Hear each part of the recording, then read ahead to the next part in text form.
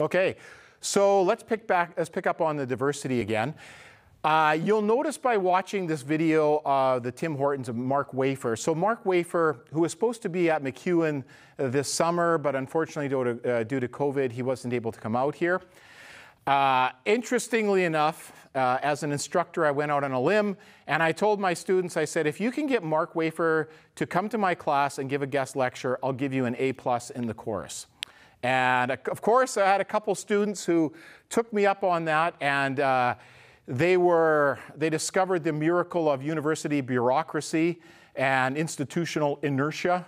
And they ran into numerous obstacles, and so they actually ended up going through the city of Edmonton and arranged it so that Mark Wafer would be coming here to give a talk. But unfortunately, due to COVID, he wasn't able to come out. Of course, these students were such keeners that they would get an A+ anyway, so it really wasn't much of a, it wasn't really much of a gamble on my part, right?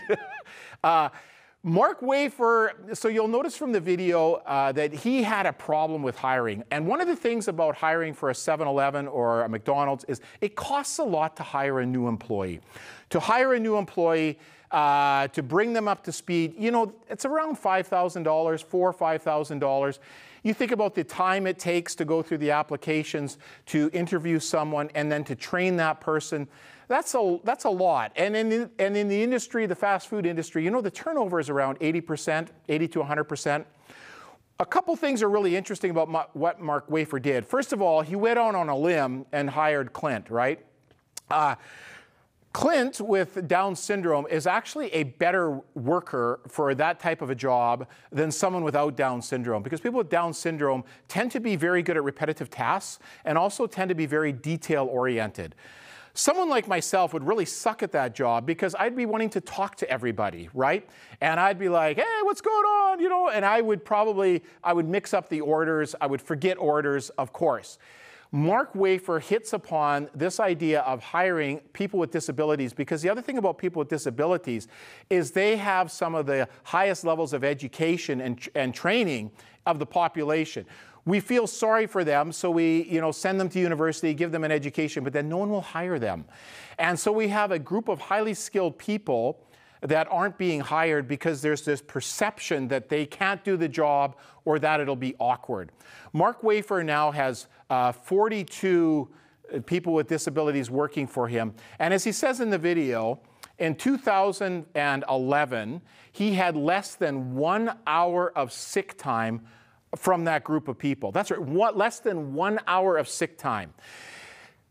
Let's compare that for a moment with Alberta Health Services. Now, I realize Alberta Health Services is a much larger organization. Yeah, of course, right?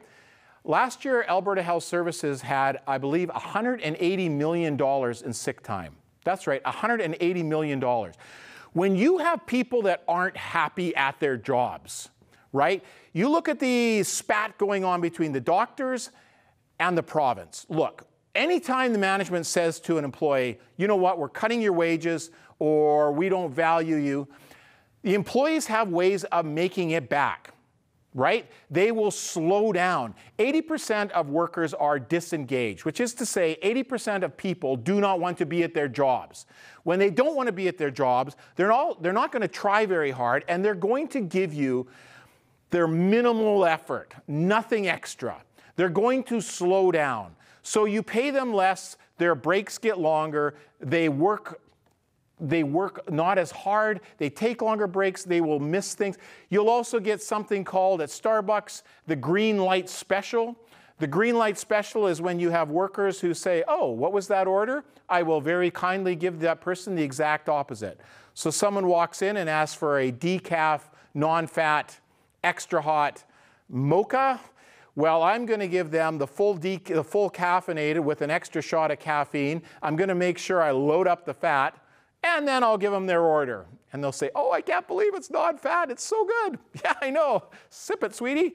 So those type of things happen in organizations all the time. You get people who are there, but they're actually not there. And in organizations, that's around 80%. So thinking that, we can just tell people, give this money and get this result, yeah, right. That's not the case at all. Mark Wafer has employees like Clint who not only do not phone in sick, but also are giving it 100% on the job. And notice in that when they switch there to Walgreens and they talk about how they have the instructions that you can work at aisle 43 or hippopotamus. Well, yeah, you know, that means that if I didn't hear 43, I can also remember hippopotamus and I go to that aisle because that's where I'm working. It's something that makes it better for everyone. And this is really what disabilities is showing us. And as Rich Donovan points out, there is a tremendous return on disability for people, for companies that are embracing diversity. And pity those companies that aren't. Because not only does it give you access to this market, but it gives you a different lens to see your operations. And instead, you know, by comparison, think about the staffing of Tim Hortons in Fort McMurray a couple of years ago, right? There was such a demand, we didn't have people, so what did we do? We went to the Philippines and had temporary worker permits to bring in workers from out of country. Really, we could have used workers right here if we had been willing to take the risk and hire people with disabilities. And as Mark Wafer shows us, there is a tremendous advantage to doing that. Another group that we tend to not think of is the elderly. So you've already hopefully watched this. If you haven't, just pause the video and watch, but take a look at Vita Needle. So Vita Needle is a needle manufacturer in Needham, Massachusetts, and they make needles, and the average employee is 76 years old. And you'll see Rosa Finnegan, who is 100 years old, who is there making needles, right? This is extraordinary. And I'm going to play a clip now of the one part of the clip that, so first of all, notice how they have tapped into a workforce which gives them a competitive advantage over their competitors. The second thing I want to point out is just look, managing this organization or these people is very different than than your typical company. So take a look at this part. It's at about the 5-minute mark, okay? Oh, new chairs. New chairs. I tried it out. They're going to get a different kind of a chair for me. Camaraderie and flexibility are obvious reasons older folks like it here. They're writing songs of love, but not for me. But another reason is being of use. Is work at this age then redemptive? Yes, says Katrin Lynch. So why am I showing you this? Okay, let me just scroll back a little bit and bring your attention to what I'm showing you here. So they've got new chairs, right? Oh, new chairs. Oh, wow, this is wonderful. We've got new chairs. And you're thinking, okay, this is great. The people got some chairs. Notice how this shows us a critical difference between this generation and my generation and certainly your generation, okay? So I'm just gonna walk over to the whiteboard because I wanna sketch this out for you. And what we are seeing here in the Vita Needle is really a great example of what we would call the traditional organizational structure. So in the traditional organizational structure, we have management in the top, right? The eye in the sky that doesn't blink. And then we have our workers down here, right? And if they have a problem or a question, right? Any problem, any question, that will go up the ranks here of the organization until it reaches somebody who can give a response, right? So yeah, I don't know what to do exactly with this question. I'll see what the boss says. And then up it goes until finally it hits somebody who has the answer, and then the answer comes back down to these people, okay? So for example, one of the really cool company that I like is Zappos, which is run by Tony Zay. And Zappos is a online shoe company, and their thing is customer service. They will provide the best customer service in the world, and you have 1 year to return the shoes. So you can get some really sweet kicks, like this, from there, and they will deliver them to your house. Amazing service, okay? A guy's wife is sick, and so she's in the hospital, and he says, you know what, Mom, I'm going to buy you a pair of shoes, because she doesn't have any good shoes. She says, you know, I can never get a good pair that fits me. Says, you know what, Mom, I'm going to buy them at Zappos. I'll get 3 pairs of the same shoes, an 8, 8.5, and a 9. We'll see which one fits you best. Whichever ones don't fit you, we'll send them back and we'll keep the ones that fit. Okay, she says, that's great. He orders the shoes. Mom gets sick. She goes to the hospital. She comes home. She's back in the hospital. This goes on for a while, and unfortunately, she passes away. And so she dies, and then him and his brother are there, and they're cleaning out the house, and they come across these 3 pairs of shoes. And he's like, oh my gosh, we still got these 3 pairs of shoes here. I totally forgot about these. I wonder what we should do with these. So he picks up the phone, and he calls Zappos, and he says, hey, I ordered 3 pairs of shoes from your company, and I know you've got like a 1-year return thing, and it's been a little bit longer than a year, and I'm wondering what I should do with the shoes. So imagine that you were in that person's seat. What would you do? You know, my favorite student response ever in the history of 316 was one student who looked at me and said, how do you know she's really dead? And I'm like, what, you want to cut her toe off and send it in? Like, what the heck are you talking about, man? In an organization, you wouldn't really know what to do because you think, well, I don't know what the policy is regarding this. Do I give you store credit? Do I say maybe donate them to charity? Do I give you a percentage, right? You don't know what to do. You have a question, and the question goes up here until it receives a solution, and the solution comes back. And so in this instance, takes a long time, right? Zappos has adopted a completely different structure, which is the people on the front lines are empowered to be able to make the decisions right at the point of contact. So in this case, the person on the other side says, you know what, sir, sorry to hear about that. There'll be a truck outside your house tomorrow morning, and we'll refund you the full amount, and we'll take the shoes back. And so next morning, there's a knock at the door. Guy goes there. The guy says, I understand you're giving some shoes back. Yeah, he says, I have these 3 pairs here. So the guy takes the shoes, gives the check, says, I got one more thing for you. Goes out to the truck, puts the shoes in, and he comes back with a big bouquet of flowers. And the bouquet of flowers has a little note, and it says, Dear sir, so sorry to hear about the passing of your mother. Please accept these shoes, or please accept these flowers on our behalf, kindly. And it was the name of the person that he had spoken with on the phone.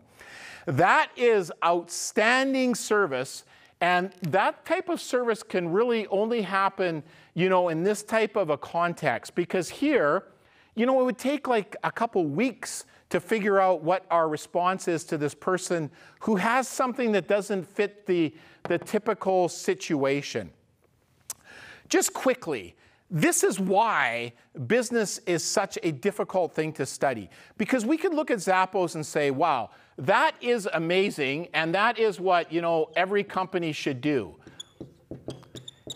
Yes, except this is a strategy that is working for one company at one point in time with one certain set of variables. It may not work somewhere else. It may not work with another company. It may not work with other people.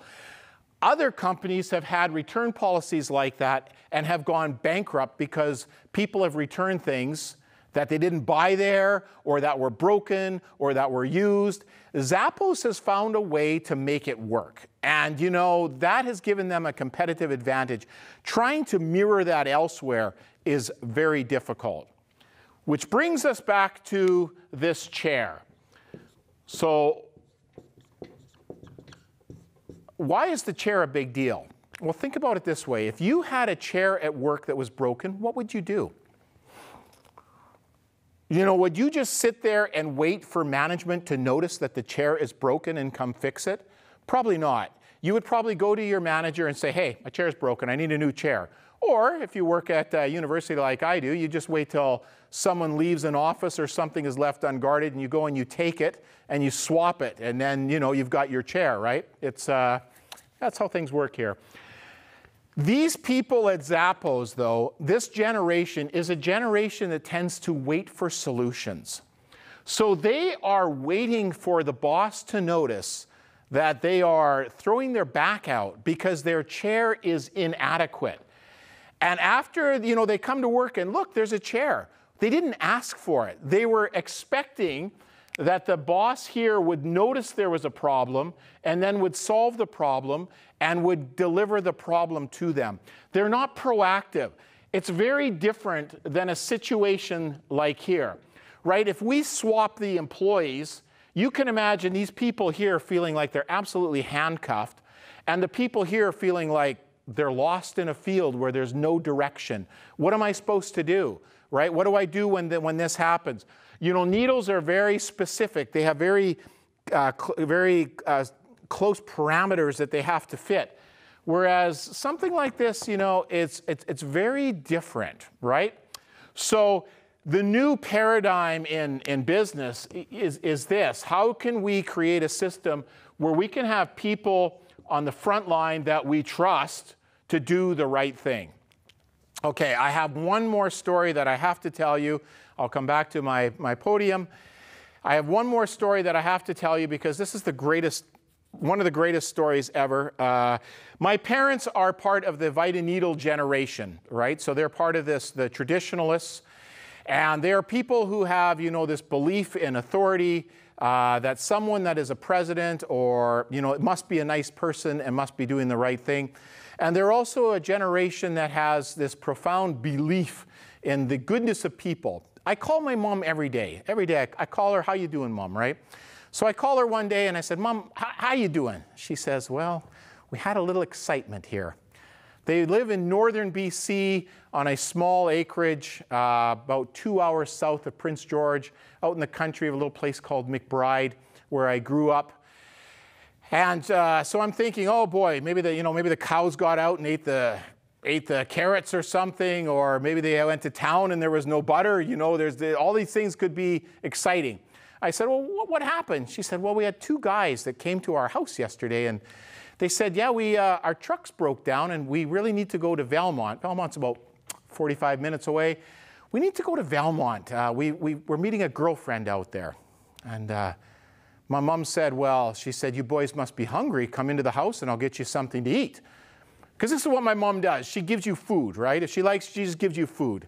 They said, well, we're kind of in a hurry. We're just wondering if you could give us a ride there.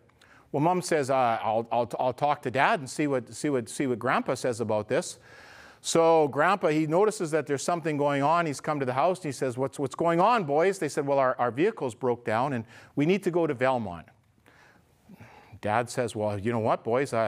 Because these are people who have lived through the 30s. So they're, you know, everything, you never go to an expert for help. You fix it yourself. So my dad says, well, I can fix it. I've got tools here. I'll come to your truck. I'll fix your truck for you. Well, that's okay. You know, we got a friend who's going to come pick the truck up, and we just really want to get to Valmont. We're kind of in a hurry, actually, to get there because, you know, his girlfriend is waiting for us there, and we just really want to get there. Well, Dad says, sure, we can do that. You know what? We'll take the van and we'll go. Mom says, I'll make some food for you for the trip, of course, right? 45 minutes is a long way. We've got to have food for this trip. So they get the van, and the van is a minivan that I gave them because we didn't need it anymore. They took the middle seats out so they can put potatoes in there to take to town and eggs, which they sell to the locals. So these 2 guys sit in the back of the van. It's got tinted windows on the back, and they're sitting back there. My parents are in the front, and they start driving down the road to Valmont. And the first thing they notice is there's an airplane in the air. Well, it's a police airplane. Well, Dad says, look at that, a police airplane. Oh, that's interesting. Police car goes sailing by them, and Mom says, well, there goes a police car. Look at that. It must be Pete. I wonder what Pete the Heat's off to. He's the local police officer there. They're driving along, and another police car goes by. Well, Dad says, all this activity, I wonder what's going on. And my mom says, I bet you it's poachers. We have a terrible problem with poachers, people who hunt illegally here in our valley. There is no problem with poachers. It just means that my mom heard something on the news about poaching and thinks there must be a problem about it. She turns to the boys in the back. The boys are, you know, in their 50s or something like that. She says, you boys, do you have problems where you're from with poachers? You know, not really, they said. Not so much, no. Yeah, I don't think so. So they keep driving along, and pretty soon they come to a police barricade. The police have blocked the road, and Pete's there bringing people through traffic, bringing the traffic through, and he sees my dad who's rolled the window down. He says, Mr. Keim, go ahead, go through. So Dad drives through, and they go through. Dad says, boy, that's quite something. These poachers, man, I can't believe they got the road blocked for these poachers. That seems like kind of a big deal. They get to Velmont. Dad said, I've never seen two men so happy to be in Velmont my entire life. He said, these guys were just ecstatic. They were very thankful. We dropped them off. We turned around. They come back through the barricade. They get back to their house. They go in there and they say, man, that was quite something. And the phone rings. It's the neighbor, Little Ray. So Little Ray has called them and he says, did you hear about the escaped convicts? The police have said these two convicts have escaped from a prison and they're out here and we're not supposed to let anyone into our house.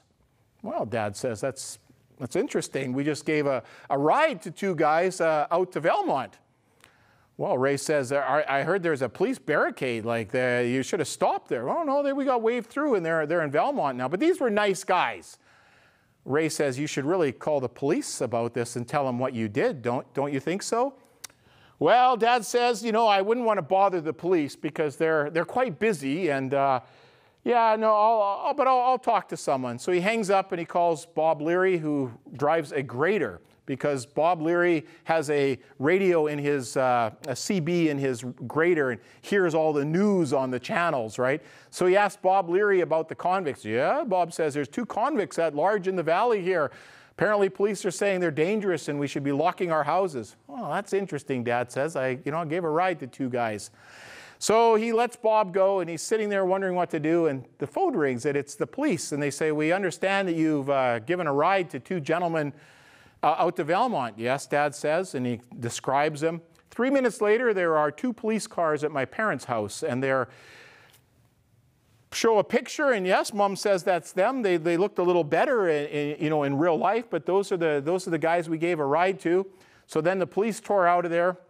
My mom says to me, at the end of all of this, she says, I really think we should have got a reward for this. I said, oh yeah, I said, why is that, Mom? She said, well, we gave the police very good information about where we dropped the criminals off and at what time. I said, Mom, you took two escaped criminals, you gave them food, you put them in your van, and you smuggled them through a police barricade, and you set them free. I don't know that that's necessarily worthy of a reward. In sum, this is something that my parents' generation does. If someone is in need, they stop and they help. This is not something that your generation or even my generation does. And, it's also something that's probably very unlikely to happen in a city. But this older generation, the generation of Vita Needle, this is a generation that is incredibly, caring and kind, and where we can find this kind of behavior. It also means, though, that we have to have a very different understanding of employees, of workers, and of how they function in organizations in order to manage them properly. Okay? We'll pick this up again next time.